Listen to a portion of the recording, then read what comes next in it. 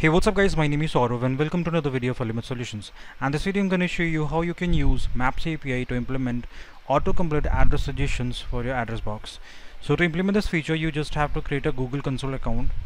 So you just have to search Google Console in Google, and once you're done with that, just go to this option. So this would be the link. You just have to create a project. So you can just create a project from here, and by clicking on this new project, and you just give any project name over here, and once that is done, you just choose that project here from here. So once you're done with it, so just choose that project and just go to this navigation menu from the left side, and once you click on it, you would get this API and services. So you just have to enable the Maps API. So you just click on enable Maps APIs and services, and here all you have to do is that you just have to search, just click on Maps, enable Maps APIs and services. Here search for Maps JavaScript API or just Places API, and just click on it, and you just need to enable this API. So when you'll try to enable this API, so this will probably ask you to enter your credit card details or the debit card details, because since billing is not enabled for me. So once I click on enable billing, so here it will ask for me to create a billing account, and once I done with that, wherein I'll have to enter my credit card details and all. So this is a basic kind of form that you have to fill it up. So once you're done with it, the APIs will be enabled, and then you can get the API for the Places API. Basically you can get it from there. So I've already done with my another account, and I have the API, so I'll just show you how to use it in your application. So I'll just going to open Visual Studio Code,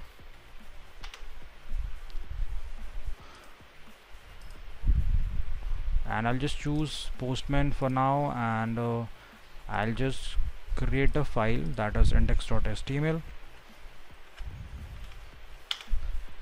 and here I'm just gonna create a boiler template, and I'll just add a development over here, wherein I'll just have just one input field wherein the type is text. That's all, and I'll just give the ID, and I'll just give a search input, let's say, and we'll just have to add a few scripts over here. So I'll just already have handy. So this is the script, and we'll just have to use a few script links as well. The sources, basically the maps. So these are the two sources that we're gonna be using in this API, on this for this Maps API, and this is the key that I'm using. So I cannot show this key to you guys. You just have to get your own, because we have to pay for it. And here you can see that we are getting this types, so accordingly whatever type that you have selected, accordingly it'll just give you the suggestion. So I am using live server in order to run the application. So once I click on write, and if I just click on open with live server, just type any like the Geo Convention Center. So as you can see, that is just working absolutely fine. So what exactly is the places types, and how you can just get to know, okay, what kind of places that I want. So if I just search on Google that places, Google API types, and once you click on that, you just get this first URL from the Google developers, wherein you can find all the types. So I'm using establishment for now, so whatever establishment that are there, so I just get all those details here. So I'm just using establishment.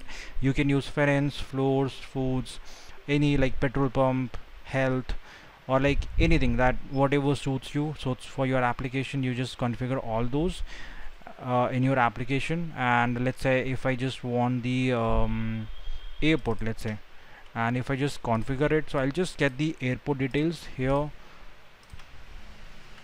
and if I save it, and if I check the application again, if I'll refresh it, I just search, like earlier I searched Geo Convention Center, right?